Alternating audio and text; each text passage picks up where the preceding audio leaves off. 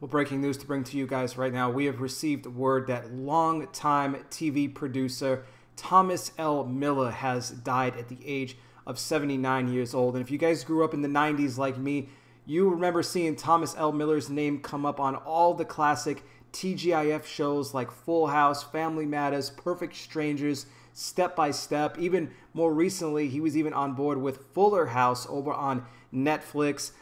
This guy has been a legend in TV producing. He passed away on Sunday due to complications with heart disease. Such sad news here. You know, as a kid growing up in the 90s, you know, I'd watch TGIF every Friday. I love shows like Full House, like Family Matters, Step by Step. Like, those were some of my favorite shows. And you always remember seeing Thomas L. Miller's name coming up, you know, during the opening credits and everything when they were rolling. I came across this name and I couldn't believe it. I was like, wow, that's a name that's like associated with my own childhood when I was growing up and watching those shows.